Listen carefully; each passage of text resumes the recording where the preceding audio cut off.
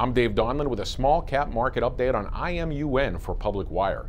Immune Therapeutics Inc., a clinical stage biotech company providing immunotherapy solutions for the treatment of autoimmune disease and cancer with a focus on emerging nations, announced that Nigeria's National Agency for Food and Drug Administration and Control, also known as NAFDAC, has approved its patented Ladonal as an over-the-counter non-toxic adjunct therapy in the treatment of HIV/AIDS and immune system regulator. The receipt of NAFDAC's approval will enable the company's distribution partner to launch a nationwide marketing and sales program that is expected to generate new and significant revenue channels for the company.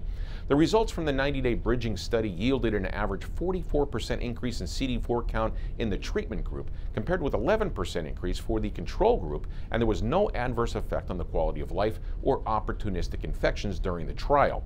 The Nigeria trial's results were consistent with previous clinical trials of LDN.